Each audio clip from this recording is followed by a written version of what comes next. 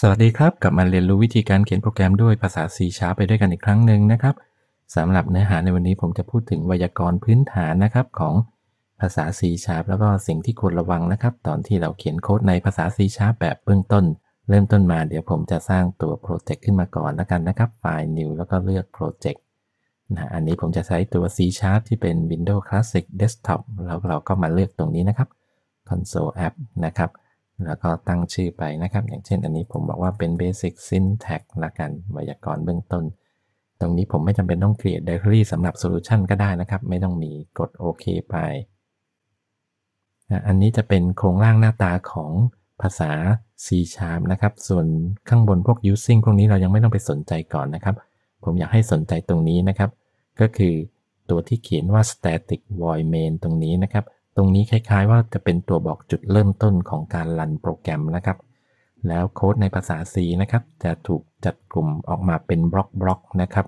ก็คือแต่ละบล็อกนะครับก็จะมีตัวเครื่องหมายวงเล็บปีกกาเนี่ยนะอย่างเช่นในนี้นะครับมีบล็อกใหญ่สุดคือเป็นบล็อกของตัว namespace ถัดมาเป็นบล็อกของ class นะครับเห็นไหมครับเราจะมีบล็อกเนี่ยเราจะเห็นเส้นประแบบนี้นะครับเป็นตัวบอกก็คือบล็อกก็คืออยู่ใน area ของวงเล็บปีกกานะครับซ้อนกันเป็นชั้นๆอย่างเช่นบล็อกที่เราสนใจณวันนี้นะครับก็คือบล็อกที่อยู่ภายใต้เมนนะครับดูนะครับผม enter เข้ามาเห็นไหมครับอันนี้เราจะเห็นเส้นไข่ปลาตรงนี้เรากดไปกี่ครั้งก็ได้เราจะเห็นนะครับตรงนี้เป็นไกด์ไลน์บอกให้นะครับงั้นโค้ดที่เราใส่ในนี้นะครับก็จะเป็นตัวโค้ดที่จะถูกทำงานนะครับตัวเมนพูดง่ายๆคล้ายๆว่าเป็นประตูสู่โปรแกรมนะครับอย่างเช่นถ้าผมพิมพ์นะครับ cw tab เนี่ยมันก็จะขยายออกมาเป็นตัว console.write นะครับอันนี้เป็นเทคนิควิธีการใช้ตัว editor ของ Visual Studio 2017 นะครับแล้วเราก็สามารถพิมพ์อย่างเช่น hello แบบนี้เข้าไปนะครับอันนี้ก็คือโปรแกรมคราวนี้มาดูนะครับไวยากรณ์หลักๆนะครับก็คือชุดคำสั่งนะครับไม่ว่าจะเป็นการสร้างตัวแปรหรือว่าการเรียกใช้ฟังก์ชันหรือ method นะครับ1ชุดคำสั่งจะจบด้วย semicolon นะครับคือให้คิดซะว่าตัว syntax พวกนี้เหมือนไวยากรณ์อันหนึ่งแล้วกันนะครับแต่ละภาษาก็จะมีไวยากรณ์ของมันนะครับอย่างเช่นถ้าเป็นภาษาอังกฤษนะครับเราก็จะมีไวยากรณ์แบบภาษาอังกฤษนะครับสมมุติผมพิมพ์ this is a boy แบบนี้แล้วเราก็มีจุด full stop ใช่ไหมครับอันนี้คือ1ประโยคนะฮะ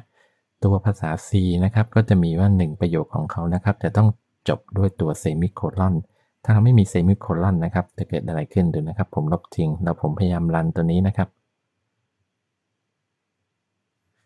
เครื่องจะบอกว่าเนี่ยมี build error นะครับแล้วเราก็บอกตรงนี้ no นะครับกลับมาแก้ให้ได้ก่อนแล้วมันก็จะบอกว่าตรงนี้นะครับสิ่งที่มัน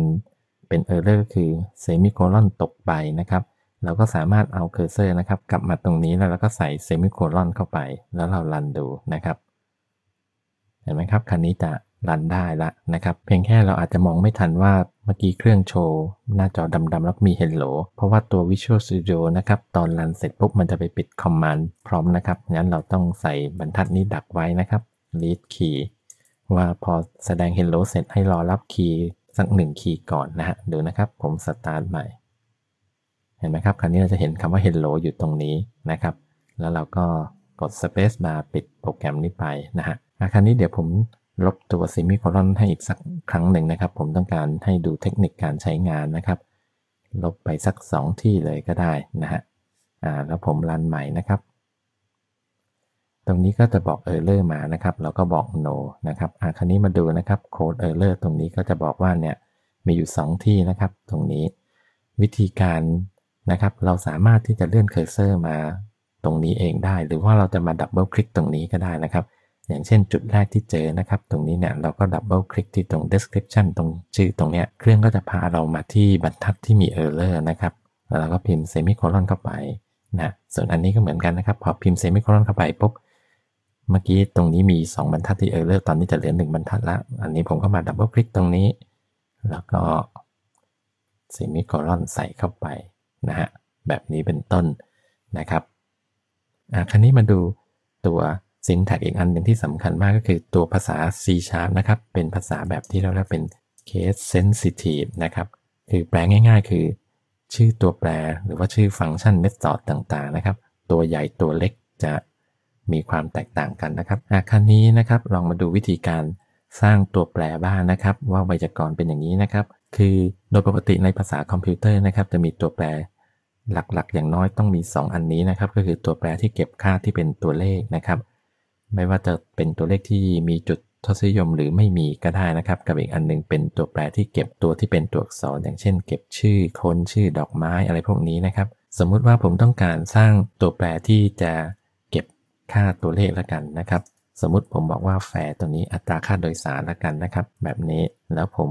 ก็จะจบด้วยเซมิโคลอนเหมือนกันนะครับแล้วตรงนี้ถ้าเราเห็นเป็นขีดเขียวๆเนี่ย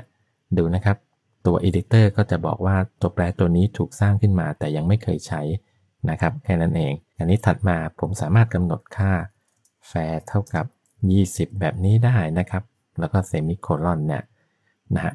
เขียวๆตรงนี้ก็ยังไม่หายไปนะครับต่อให้เรามีการเรียกใช้ตัว fair ในบรรทัดที่20แล้วถ้าผมสั่งพิมพ์ตัว fair ออกมานะครับแบบนี้เนี่ยคราวนี้ตรงเขียวๆตรงนี้หายไปแล้วนะครับนี่คือการตั้งชื่อตัวแปรนะครับคราวนี้ตัวแปรในภาษา C นะครับสิ่งที่ต้องระวังนะครับคือตัวใหญ่ตัวเล็กต่างกันนะครับคราวนี้ถ้าผมเขียนแฟร์ที่เป็นตัวใหญ่นะครับแบบนี้แล้วผมบอกว่าแฟร์เท่ากับ99แบบนี้เนี่ยดูนะครับตรงนี้เนี่ยเดี๋ยวผม copy code เทคนิคในการ copy บรรทัดในตัว Visual Studio นะครับถ้าเราต้องการ copy ทั้งบรรทัดนะครับให้เคอร์เซอร์นั้นนะครับอยู่ที่บรรทัดนั้นที่เราต้องการนะครับโดยที่จะอยู่ตรงไหนก็ได้อย่างเช่นจะอยู่ท้ายมาอยู่ตรงระหว่างหรือว่าอะไรเนี่ยได้ทั้งนั้นแต่อย่าไป select นะครับอย่างเช่นถ้าเคอร์เซอร์ไป select 2ตัว O กับ N ตรงนี้มันจะเป็นการ copy O กับ N นะแต่ถ้าอยู่แบบปกตินะครับอย่างเงี้ยผมกด Ctrl C แล้วกด Ctrl V จะเป็นการ copy ทั้งบรรทัดนะครับอันนี้แฟร์ตัวนี้ผมเปลี่ยนเป็นตัวใหญ่ละกันให้ดูนะครับแล้วผมรันใหม่คราวนี้นะครับ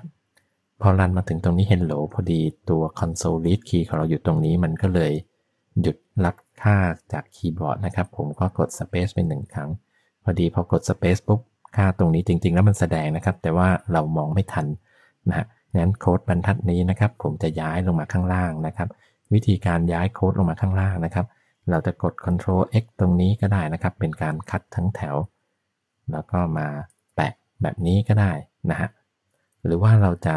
เลื่อนโดยใช้แบบนี้ได้นะครับอย่างบรรทัดที่13เนี่ยถ้าผมกด alternate แล้วก็ลูกศรลงนะครับจะเป็นการเลื่อนโค้ดลงมาทีละบรรทัดถ้ากด alternate ลูกศรขึ้นก็จะเลื่อนโค้ดขึ้นไปนะครับอันนี้ก็เป็นเทคนิควิธีการใช้ editor นิดนึงนะครับ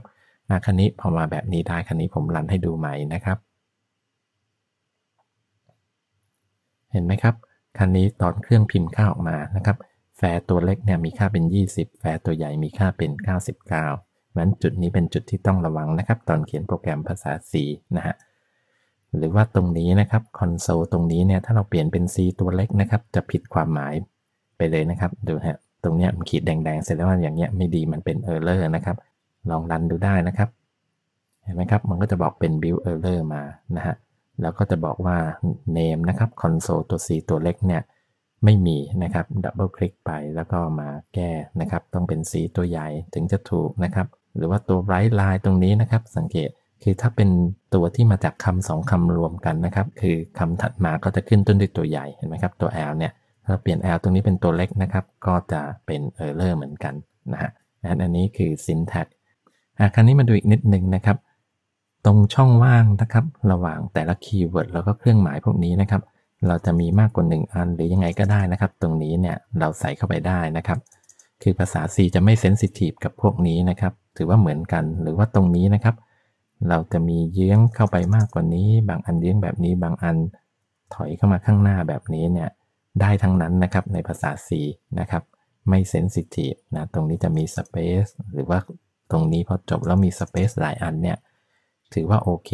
ลองดูนะครับผมสั่งรันตรงนี้เนี่ยเห็นไหมครับโปรแกรมก็ยังรันได้นะครับเพียงแค่ว่าโดยปกติจะไม่มีใครเขียนกันแบบนี้ถือว่าเป็นการเขียนแบบ unprofessional นะครับดังนั้นตอนเขียนปกติถ้าเราสังเกตนะครับตัว editor ของเรานะครับฉลาดพอที่จะทำการเยื้องจัดรูปแบบให้นะครับนอกจากว่าเราไปทำให้มันดูเละเทะเองนะครับคราวนี้มาดูวิธีการถ้าเป็นแบบนี้เราอยากจะจัดให้โค้ดมันดูกลับมาสวยงามอย่างเช่นตรงนี้นะครับเราคงไม่ต้องมานั่ง space เองลบพวกนี้เองนะครับเราสามารถใช้ตัว editor นะครับช่วยจัดได้ก็คือมาที่ edit ตรงนี้ แล้วก็เลื่อนมาที่ Advanced ตรงนี้นะครับแล้วตัวแรกเลยนะครับ Format Document ลองดูนะครับผม Format ไปเห็นไหมครับคันนี้นะครับจากเมื่อกี้มีโยกไปโยกมานะครับออกมาในรูปแบบสวยงามนะฮะเอาละครับสำหรับตัวอย่าง Syntax แบบเบื้องต้นนะครับที่ต้องพึงระวังตอนเขียนตัว C# ในวันนี้ก็ขอจบลงเพียงเท่านี้ขอบคุณสำหรับการติดตามรับชมสวัสดีครับ